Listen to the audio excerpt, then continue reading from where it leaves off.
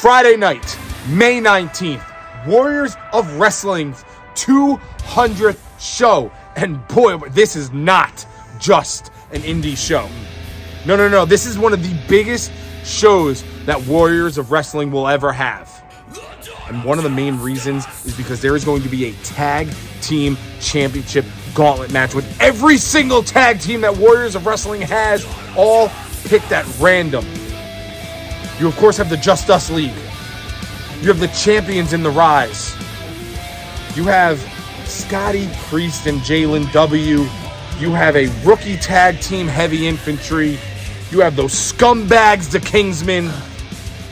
And then you have the reason as to why this match even started. You have those douchebags, the Rebellion, with your stupid red hair and your red beard that got all over it. You dyed my tights red. You know how long it took me to clean those?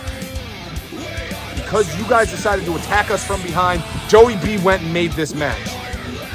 I was talking to him, and we really pray. We are praying that the JustUs League gets picked at number 1 so we can go through each and every single one of you.